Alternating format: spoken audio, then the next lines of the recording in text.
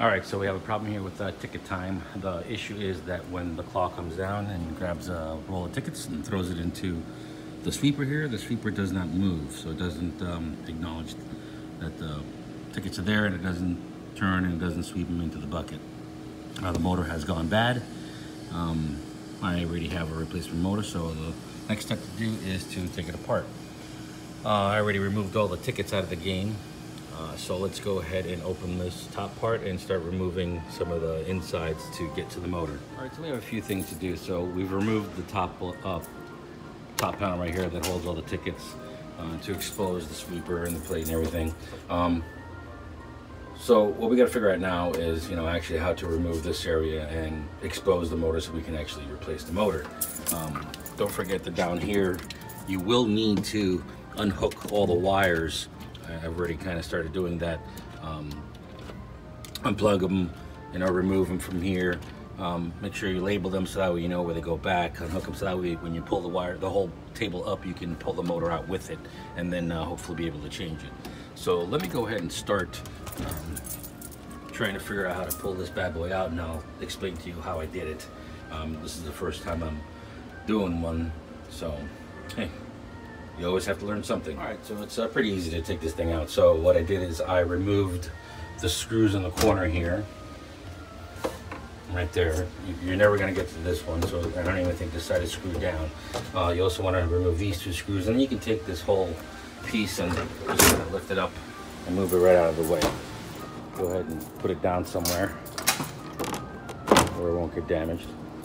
And then now you're left with the bottom piece, the turntable part, the sweeper. Next part to do is go ahead and remove these two screws. That way you can lift this plate, this whole piece of wood up, take it off, and then be able to replace the motor. Could you do it with everything attached? Probably, but yeah, I think you still have to take the top part off to be able to get to these screws and remove the motor. So, like I said, make sure you unplug everything. Don't just pull the motor up, because then you'll just be yanking on the wires and probably make a little bit more damage than what you need. So make sure you unplug things, and then we can remove that top part and replace the motor. All right, so like I said, you want to make sure you unplug things before you start pulling cables up and whatnot. So make sure you unplug it from here. Simple, it just plugs right in, and then you have these two that are right here. I guess you could make yourself little markers or reminders of where would they go. But it's pretty simple, the black will be with the black and the yellow will be with the yellow. So you can go ahead and just kind of pull those bad boys off and just make a mental note of where they go. Black's right at the bottom, yellow's right above it, and you should be, good to go. Right there. Black's right there. Oh, I'm sorry.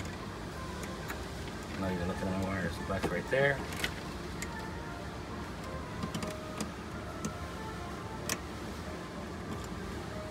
Yellow right there.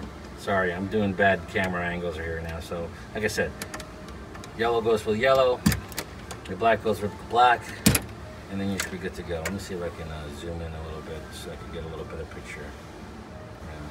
Everything's kind of color coordinated, so you won't really have a problem putting the wires back together. So, all right, so let's go ahead and pull this top table off. All right, so we got the top off. Now it's all empty here, but I did do almost a rookie mistake, so I forgot to unplug the RF receiver, so I almost yanked those bad boys out. I was having a little trouble pulling it out, so I was like, what's going on? So before I got too manly and just yanked on it, I looked underneath and noticed I still had these plugged in. Oops.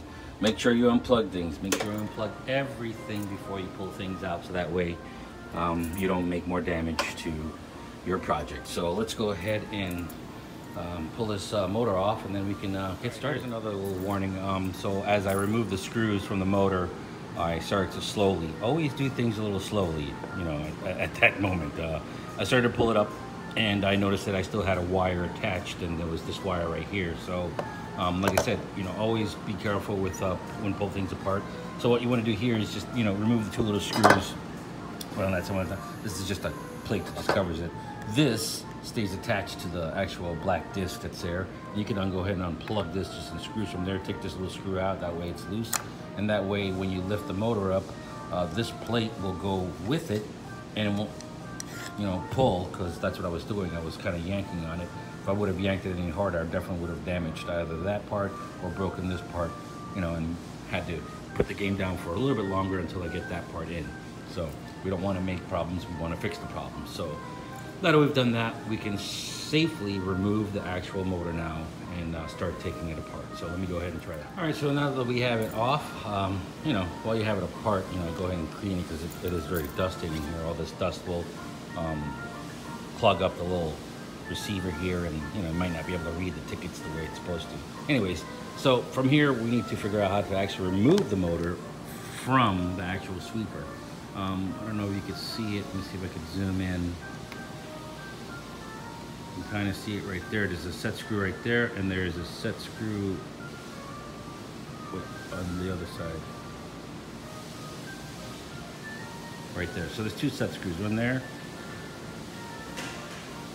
and one there. So now we're gonna have to figure out a way to get in there to remove those set screws, so we can take the sweeper off, so we can remove the motor and replace the motor and then install the sweeper back on.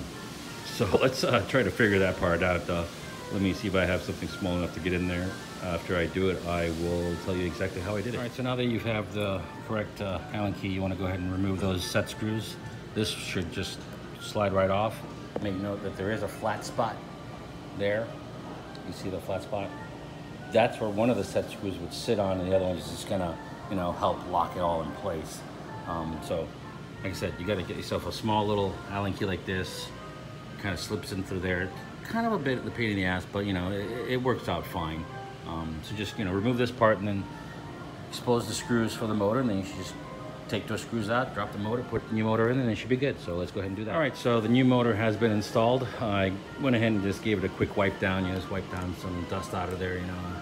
So there's always gonna be some kind of weird fingerprints, so you're never gonna be able to get off. You know, make sure you don't douse it too much. You don't want to wet this over here. But the motor's back on, you know, make sure the screw's nice and tight. All right, from here, we just got to start putting everything back together. We'll put the sweeper back on.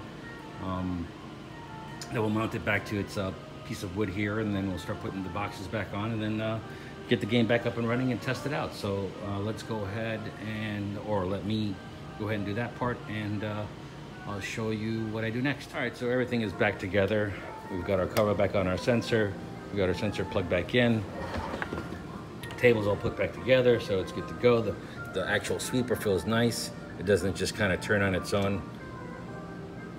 So now we just got to put it back in the game, connect all the wires, then slap the top parts back on, and then hopefully it works, and we'll test it out from there. So let me go ahead and do this part and check it out. All right, so this part's back in. Remember, you got to run your wires through this little slot here, and then go ahead and, you know, plug it back in and plug your wires back in. Make sure you plug the transmitter and receiver, the RF transmitter receiver back in, and then you can finish up and put the rest of the top in, and then we'll go ahead and test this bad boy out. All right, so everything's back in. Sorry about the noise. So everything's back in. I didn't put the top part in, or the tickets back in, because I want to see the sweeper actually work. I'm sure I could just probably look into this little section and see it work, but I want to see the whole entire thing work. So let's go ahead and coin the game up.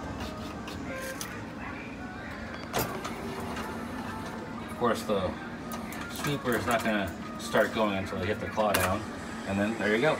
Motor starts working. Claw picks up tickets, throws it in there, sweeps it in, it reads it, and everything is good to go. So let me go ahead and finish everything else up, and then we'll actually test to see if it reads the tickets, to make sure that I put everything back together the correct way. All right, so let's go ahead and do that part. All right, so now that we got all the tickets in, we're going to go ahead and test the game real quick. Let's go ahead and coin it up. Claw move out. Let it drop. Sweeper will start to go. If you don't pick anything up, doesn't matter. Just take one, throw it in there. And everything works. It should start counting. Hopefully. There it goes. All right, so game's all good to go. Close her up, let her play. Thanks a lot. All right, real quick, just a quick reminder, you did unzip tie all these little wires and stuff like that, so now that the game is up and running, go ahead and take the time and re-zip all these wires back together real nice, so that way it's not some spaghetti looking mess. It's just better for the game and better for you. That way, if any other hands go in here, they're not pulling on wires that they shouldn't be. All right, so once you zip tie that up, close the game up, let her play, and it's good to go. Hey, thanks for watching.